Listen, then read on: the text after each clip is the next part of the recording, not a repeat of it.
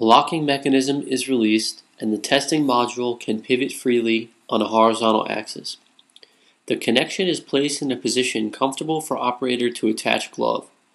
Side handles are then tightened to prevent movement of the testing module when gloves are attached.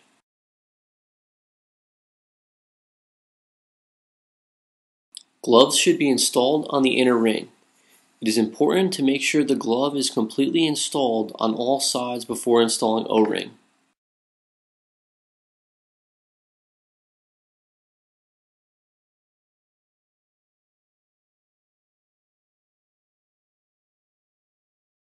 The O-ring is then installed on the outer ring. Press the O-ring in with your fingers around the entire glove before proceeding.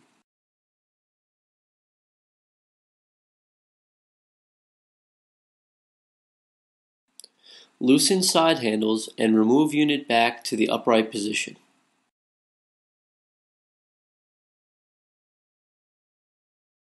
Close locking mechanism and then tighten the knobs on the side of the module. Then connect the compressed air. Tear the magnehelic gauge with a small flathead screwdriver and then tear the digital gauge by pressing the hold button for 3 seconds.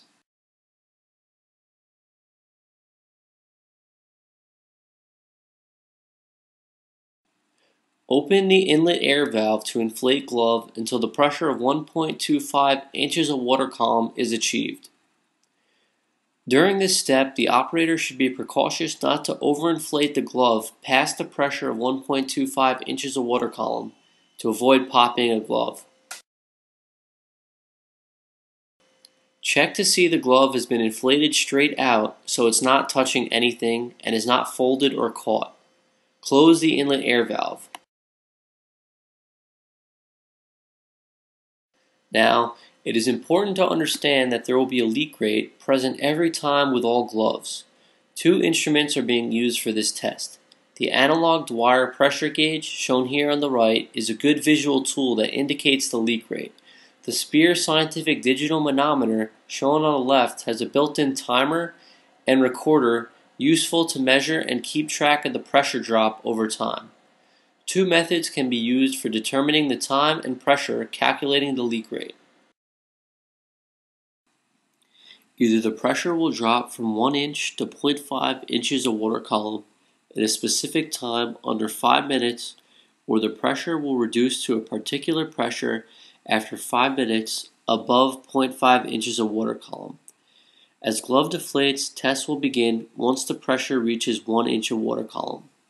Start the test by pressing the record button.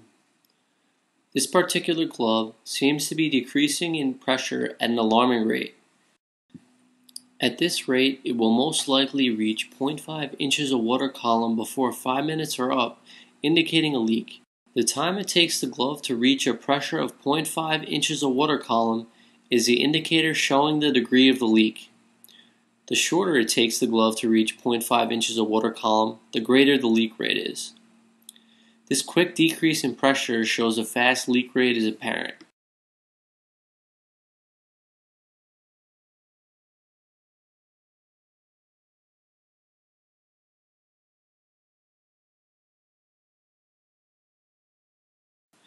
Again, for this second glove, we are going to open up the inlet air valve and inflate the glove to a pressure of 1.25 inches of water column.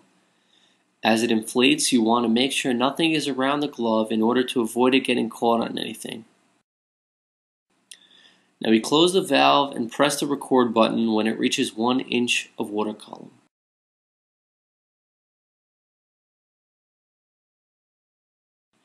This second glove seems to be decreasing in pressure at a much slower rate. At this rate, it will most likely reach 5 minutes before it reaches 0.5 inches of water column in pressure. The longer it takes a glove to reach 0.5 inches of water column, the lesser the degree of the leak rate. This glove indicates a slow leak rate.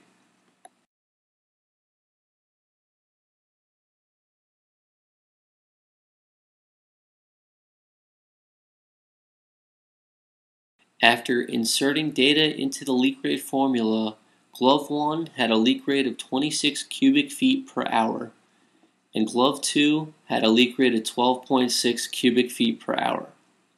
Glove 1's number is much higher, indicating a faster leak rate. Glove 2's number is much lower, indicating a slower leak rate.